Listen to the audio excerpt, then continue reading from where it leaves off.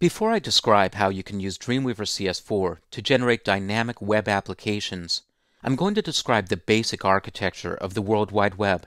The web includes clients and servers connected together over what we know as the Internet. The Internet uses a technology called TCP/IP, and requests and responses are sent between these clients and servers using a variety of protocols. Classic web pages are requested and received over the Internet using a protocol called Hypertext Transfer Protocol, also known as HTTP. The HTTP protocol allows requests to be sent from a browser and responses to be sent from a server. On a personal computer, to participate in the web, you need a web browser. Common web browsers include Internet Explorer, Firefox, Safari, Chrome, and Opera. And then there are many proprietary browsers available. You can also make requests for web resources over devices such as cell phones. When a request is sent over the web, it's received by a computer running a piece of software called an HTTP server.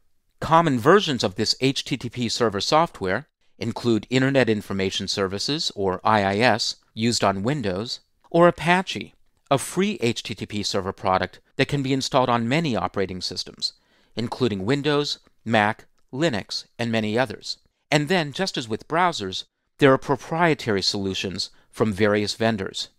When you build a static website using Dreamweaver or any other tool, you deliver static files to your web server.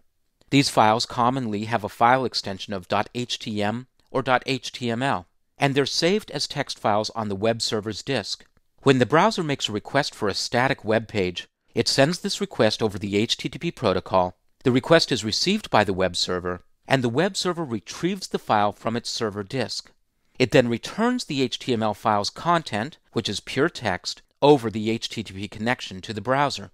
When you work in dynamic pages, the architecture is a little bit different. The first part works the same. The browser makes the request over HTTP and it's received by the server.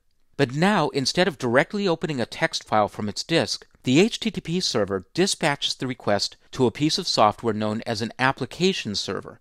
The application server receives and interprets the request, and it executes a script which might have references to a database or other server-side resources.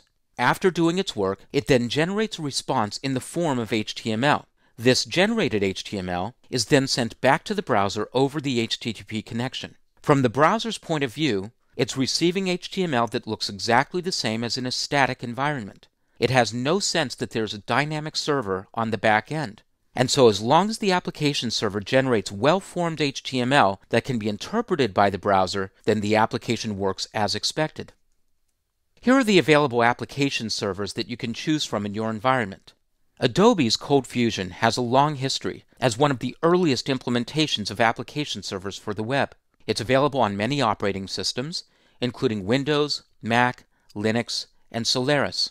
And you can download and install a free developer's edition of ColdFusion for free, although deployment of ColdFusion does require a license fee. You can also choose PHP. PHP is a completely free, open-source application server software package.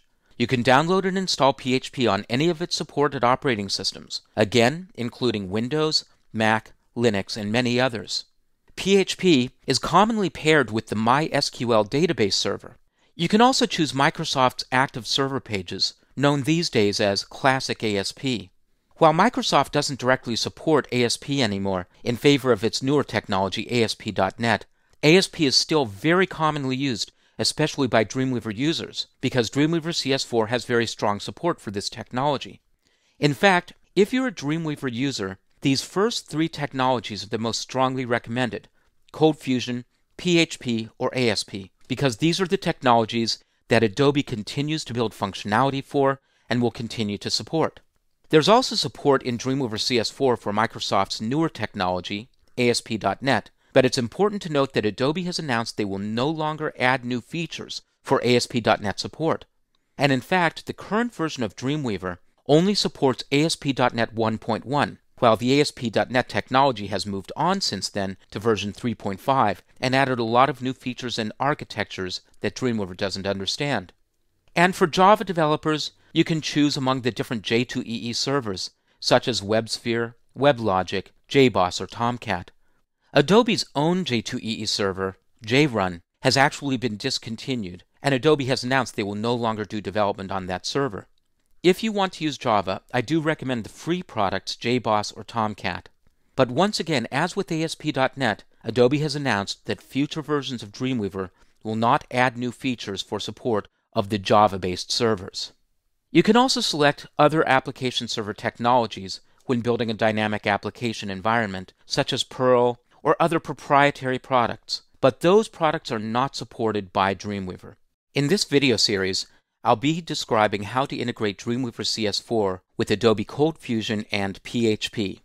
I won't be describing the use of ASP.NET or Java-based servers because Dreamweaver won't be adding new features for those technologies, and I won't be describing any other technologies because there is no Dreamweaver support for those.